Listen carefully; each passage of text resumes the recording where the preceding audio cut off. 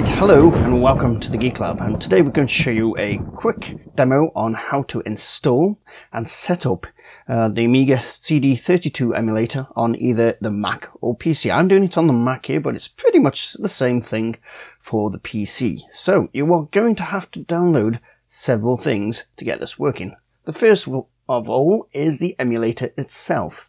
This is called FS-UAE emulator. I provided the link down below in the description. If you just go to that, it will come up here. Now you're going to have to choose which version you want, whether it's Windows, macOS, Linux. And once you're onto the download page, I suggest you choose FS-UAE launcher.app plus FS-UAE arcade.app. In my case here, 64-bit version, the 64-bit computer. So download and install that as you usually would any other program. Once that is done, there's two other things you need to install as a minimum. The first one is the Kickstart Rom, which is the operating system for the Amiga CD32. If you go to the link on the screen, which is down below in the description, that will download instantly that program. And you'll need the extended ROM for the Amiga CD32. So there is another link on the screen, which is also in the description. If you click on them and download those two. Now, I suggest once they're downloaded, you drag them into a file called CD32 ROMs. For ease of demonstration, I've put those two files here on my desktop, but you can put them anywhere you want. You're also going to need to download a game, so go to any particular ROM file site you like and download an Amiga CD32 game, as long as you're doing it legally. Anywho, once you've done that, it's time to set up the emulator. So boot the emulator wherever you've put it. I've already got mine running here. And you'll come to the FS-UAE launcher screen, which is where you configure your different systems.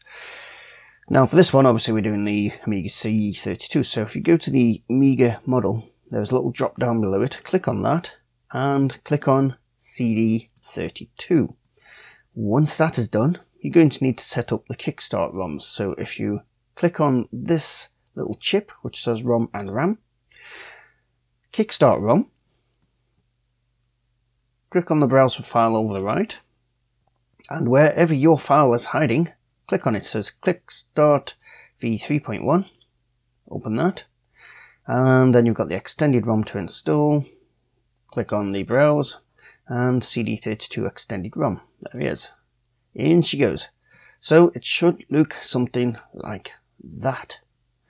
Now, if we go to disk symbol, you can browse for whatever game you downloaded. In this case it's Cannon Fodder, and you've got the .cue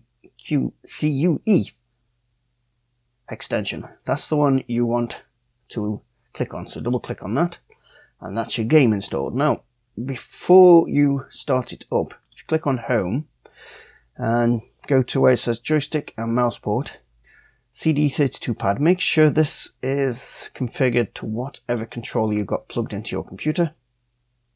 Wireless controller for me.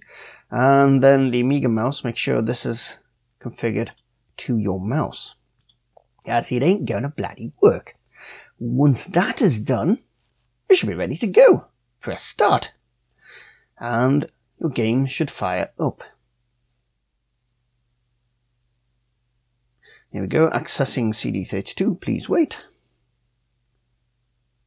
Cannon Fodder is loading, please wait.